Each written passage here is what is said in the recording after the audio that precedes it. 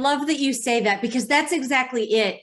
I'm building a relationship, right? This is not something where I'm trying to sell people. This is not a used car dealership. No. I'm here to serve.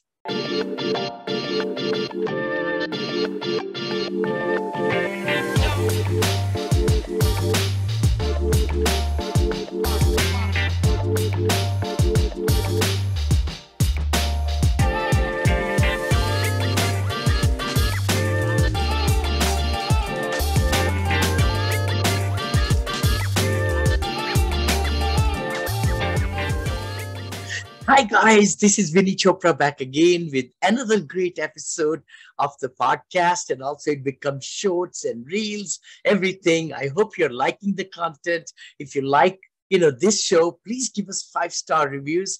We got a great friend, Amy Sylvis is here. Thank you, Vinney. I have admired you from afar for so long, and I didn't think it was possible for anyone to be more smiley than I am. But you are. And so we're both just going to jump off at the screen with our smiles. And this is really an honor. I really appreciate you having me. Thank you. Thank you so much. But please tell us, who is Amy and how she got, you mentioned a little bit about some medical situation. If you want to, I don't want to delve. Please tell us. Yes, I'm an open book. So for those of you who don't know me, my name is Amy Sylvis. I'm the founder and principal of Sylvis Capital. I am 42 years old. I live out in Los Angeles with my amazing husband, Joel. And not many women maybe mention their age, but I say it proudly and I show my wrinkles and my gray hair because I was born in 1981 with an illness called cystic fibrosis. And my parents were told I would live to be maybe 8 or 9 years old. So the fact that I'm 42, I'm very, very proud. Every sign of age is a victory for me. So yes, I'm an open book. I'm happy to talk about the journey and how it led to real estate and all of those great things, Vinney. Oh my gosh. Amy, we'll have a great episode. I'm 71. This month, I'll be 71. I'm 1952 born. And, it's just the age is just a number. I always say that. And, you just shared something very, very special. When you were born, our daughter went to UCLA. Love to share with you and with the audience. I don't really talk too much about it, but she got diagnosed aplastic anemia and had a bone marrow transplant, actually. This just happened when she was in the 21 years of age. And now she's fully recovered. I'm so happy to say that she's the biggest winner in our family, as a matter of fact. And she works with, she's a partner in our business with Monil brand. Actually, is Monica in the front and Neil, our son, in the right next to it. So Monil is a combination of Monica and Neil. And, so I totally see what you're saying. Any kind of, medical situation can just put us away. I mean, with all the negativism and everything and what will happen to our life, but we can take charge. And I think I'm just kind of so happy to kind of share that small. I don't talk too much about it. I've talked maybe 2-3 podcasts in my book, which is Positivity Brings Profitability. In that book, I discuss a little bit. But no, congratulations. I'm so happy you're healthy and you're living a life of your dream. That's so wonderful. Thank you. I'm so delighted to hear that your daughter's doing well. Also, what a blessing. Yeah, great. It is. It really is, and I mean, it's just a big thing. When things happen in your life, I just totally left all my job, everything. This was 2013, 14, I think. Yeah, right about there, 2 years. I didn't work at all. And that's when I built the company from scratch again, second time, Monil Investment Group, from the rug or carpet of our apartment in Washington, D.C. We live in California, but we moved there and all that. But let's talk about it. The big thing is everybody listening to us or watching us, please take that into heart. Excuses don't get us anywhere. They don't, and many of us want to do help the investors. We want to get the right properties. We want to excel in commercial real estate. So take us through your journey. I mean, how have you done so well so quickly? Yeah. You're kind. It actually took me 10 long years from the very start. I think you and I came from a similar program from when I started to when I bought my first multifamily property. My health, I used to work in biotech because I have a strong heart, as I'm sure, you and your family do, to helping people who struggle with illness. And while I was doing that, and then also doing the extensive home care I used to have to do for cystic fibrosis, I tried to build this real estate business. And unfortunately, I failed several times. And so it took me 10 long years. And ironically, it wasn't until the pandemic, you can imagine having a respiratory illness, the pandemic was a bit scary for me, but it turned out to be an enormous blessing because I had all the time in the world, hermetically sealed in my house during 2020.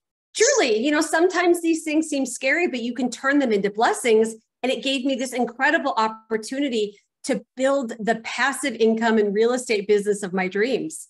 Oh, I love it. I love it. This is so great. I mean, a lot of people took the COVID 2019, 2021 as if, boy, nobody wants to do anything, but also thinking that the people are working from home.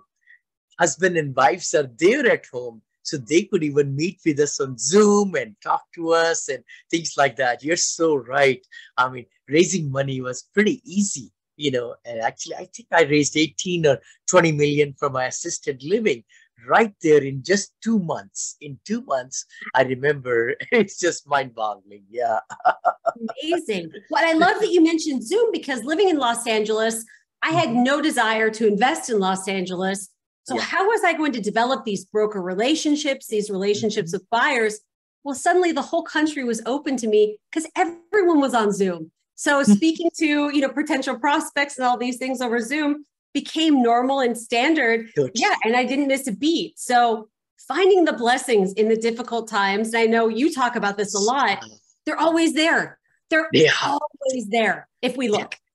I totally agree with you. I mean, you couldn't, agree better because the thing is, there is always silver lining on the dark cloud. I say that, it's just that situation can just change like this instantly if we don't delve into the negatives that much and we just say, what's the solution? It's there. It's on my hand.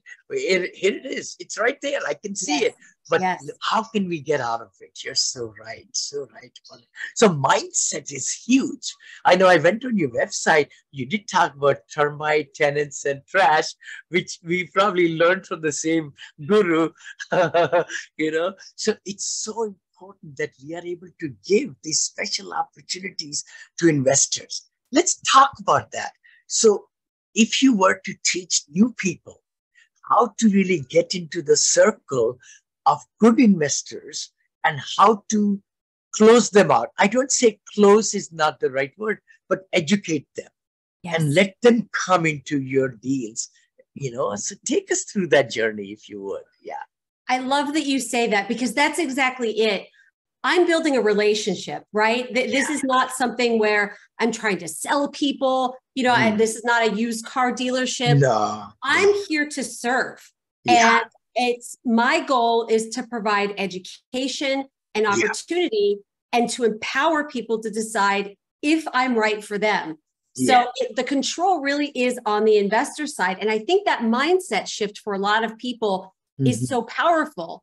But releasing a little bit of that control can be intimidating, right? Because, I have a deal and I need a certain amount of investors and, how do I get them? But you use the word attract. And I really want to emphasize that because that's exactly what it is. People can feel our heart. People can tell the energy from the words that we use and our intention. So if we're doing, I love the book called The Go-Giver by Bob Berg. I don't know. Yes. So that's a great book. Yes. So if I'm constantly finding ways to add value, to provide education, everything else takes care of itself. I know you believe the same thing, but it's amazing how the world, it's a law of the universe, right? So that's control. I love it. I totally love it. The law of abundance, law of attraction, law of superiority, manifestation, everything. The Yes. more you give, the more you get. But you're so right. I think it's such a big field. A lot of time we want to get investors to buy and sell and buy and sell. No, no, no, no. You got to show them all the best ways. And if they trust us, if they see how genuine we are. And one thing I wanted to mention was, maybe you have already done it. I've been doing Zoom meetings, and maybe let's even say Skype. 14 years back, I started, 14, 16. Wow. And I would record. I don't know if Skype allowed it, but even WebEx and all them, I would give my investors, and I'll take their permission first. As I'm giving presentation on a PowerPoint presentation, I will record it and then send it back to them. Very smart. And I still do it. I still do it because I believe if I'm covering several things, they're important. But I know so much about what I'm trying to tell them. Yes. But how much will they understand in that short period of 20, 30 minutes? So that's when I decided to record the conversation and drop them in a Dropbox and then send them a link, so that if the husband saw it and the wife didn't see it, they both can see it again, or show it to their pastor, show it to their CPA, because everything, sometimes we are afraid, what do we record and where will it go, right? But if we tell them it's for you only, or now I'm doing 506Cs and all that, which we can advertise. So I'm not worried about the webinars and all. But you're right. Those kind of small things can help a lot, Yes. But take us through, your social media. I am so impressed. How you find time and how you find very enticing, subject matters, let's say that, So give us some tips. Thank you. Absolutely. Well, I think the biggest tip I have, and Vinney, you're clearly an expert at this, is empathy. So putting myself in my investors or in my audience's shoes. So it's not about what am I interested in talking about. It's, I've talked to investors. I've really understood their needs, their wants, their fears. So what could I talk about in a LinkedIn post, a social media post that would add value to them and would really speak to them? So I write my posts, I batch write them. So once a week, I sit down on a Sunday and I think, okay, what value do I want to provide? How can I help people? And it really gives me the ability to come up with ideas, thoughts, and not all of them are perfect. I'll be perfectly honest, but I do think the batch writing gets the creativity going and allows me to exhibit that empathy that resonates with investors and just folks that are looking to learn about the space. I love it. So is there, have you done some research? I was asking my marketing team, is there a way where I could find out what accredited investors are asking, this time of the year or season, or what economy now, stock market is taking a big turn. We got from AAA to AA plus yesterday, and market went way down, and so forth. And today's trying to recover and things like that. So are there any websites, maybe, where we could find out what are the accredited investors looking for? Gosh, I wish I had that. I very candidly, I do this based on the conversations I have with my investors, what I see on the news. I think it's really just interacting with folks and really listening. I'm sure like you, when I get on phone calls with folks, I'm hardly talking. I'm mostly listening, understanding. Yeah. So if we're actively listening and asking specifically, hey, what are your fears? What are your thoughts? And start to hear patterns. I'm sure exactly like you, but if you find that website, let me know. I sure will. But you're so right what you're saying, because we try to dump so much, in the plate of investors. Actually, today, my talk show I do at 9 a.m. every Thursday, Abundance Mindset with Vinney and Walter. And we were discussing about impeccable speaking words. Our words are our ammunition or whatever, but Yes. we got to make sure that we speak correctly and make sure that people are understanding what we are trying to tell them. We get paid for communicating the ideas, which all the CEOs do, by the way, in their companies and everything, the vision they want to portray, and the people, if they're not listening, then there is a dysfunction in the organizations and so on. But you're so right. We need to just, try to give as little. I don't know if that's the right word, as little, so that the other side, which is some are melancholy, some are, drivers, some are others, we got to just imitate who we are talking to and give it as little or as large amount as they want. Huh? Would you agree? Yeah. I couldn't agree more. I could not agree more, because every person is different, right? How they understand communication, how they like to communicate, what they want from a conversation, even starting from that very basic point of, what's the best way to add value during a conversation or on a post. Bite-sized pieces of information are often the most valuable. You're completely right. I'm guilty at the beginning of fire hosing. Me too. Me too. I drink too much caffeine. I talk fast. I can't wait to share all the great information, but that's about me, right? That's about me. So if I'm focused on someone else, especially over Zoom, right? We can read their body language. Are their eyes glazing over? Are they leaning in? Are they nodding their head? All of these things make such a difference in helping people feel like, oh, we understand you. We're listening. We care. All of those things matter. I love it. I love it. You're so right. So right. I hope everybody listening or watching to us, I hope they're watching us, I hope you're getting some great pointers, because the thing is, it's so important to reach, to grow our business. Of course, in the syndication business that you and I are, and also education. Maybe, I don't know if you thought about, you would be a great, great educator too.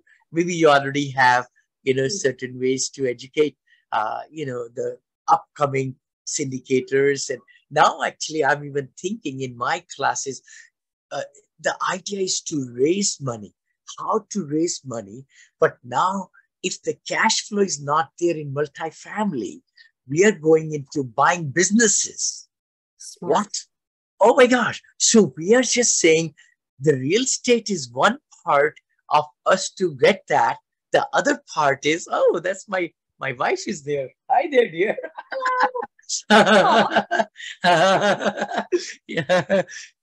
So the key thing is, you're so right, to be able to separate the business, because I'm in assisted living now also, and in hospitality, hotels and all. I really believe that the piece of real estate can be separated from the business side of it. Yes. Business side of it. And that way you could even figure out if the money can be raised to buy the business side and bring cash flows. Our main idea for the investors is to provide the cash flow. That's what we are really looking at, that way. No, it's been such a tremendous, tremendous talk. Can you say any last nuggets you can think of, or anything to the audience, and how can they reach you? That's the other part. Yeah, I'd love to leave with a final word of encouragement. I was not given a great prognosis as a young person, but if I'm able to follow my dreams, anyone else can. Yeah. Sometimes setbacks in life are the portal through which our dreams can come true. So keep going. Please be encouraged. And just know I'm cheering everybody on, just as I'm sure Vinney is as well. Yes. And reach me at sylviscapital.com. It's a weird spelling last name, but I'm sure Vinney will put the notes in the comments. And then find me on LinkedIn too. I'd love to connect. That's so kind. Thank you so much, Amy, for hanging out with me and really giving great nuggets, and God bless you. I'm so glad you're doing well, and all the prosperity to you. Thank you so much. Thank you. This was an honor. Thank you. Thank you.